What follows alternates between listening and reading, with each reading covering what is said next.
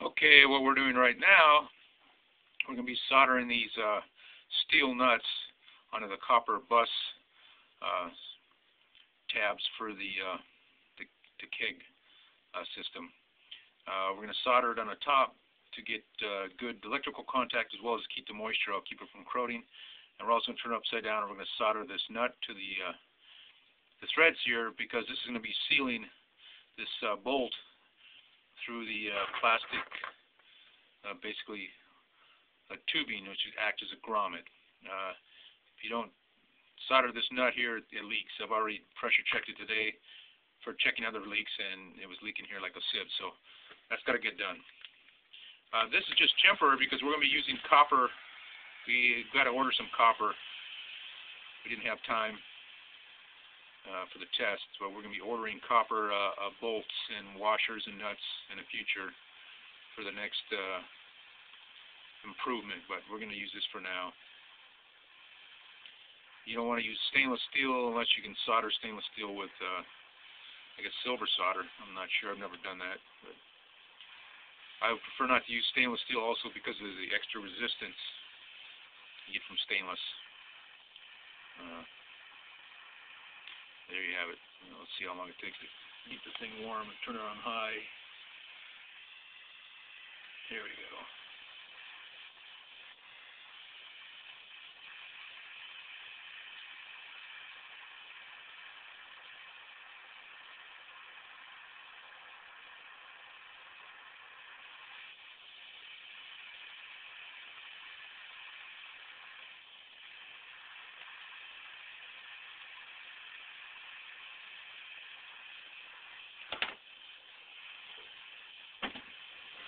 We're also using acid core solder and not the regular electrical solder which has resin in it.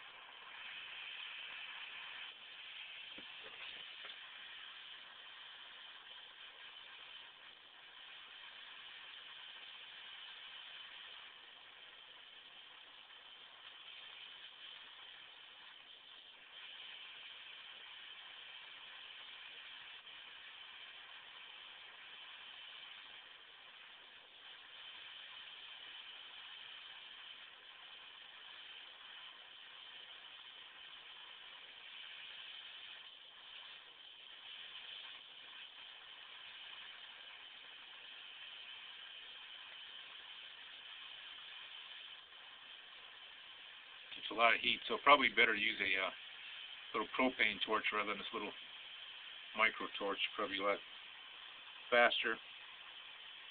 Gas is cheaper too. It's starting to form.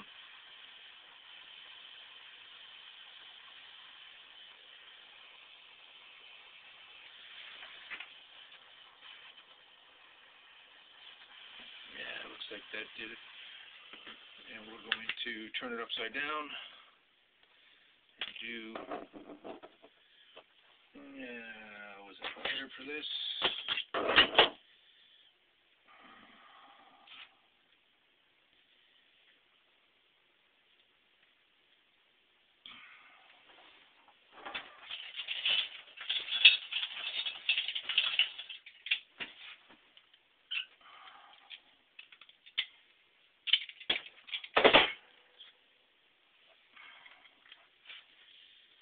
Alright, there it is upside down. Now we're going to continue to heat that.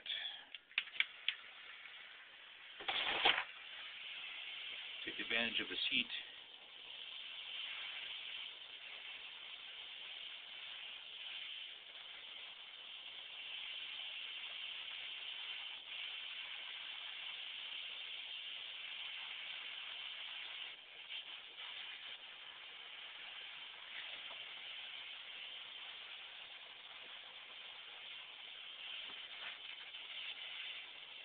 Yeah, it looks like that did it. There you have it.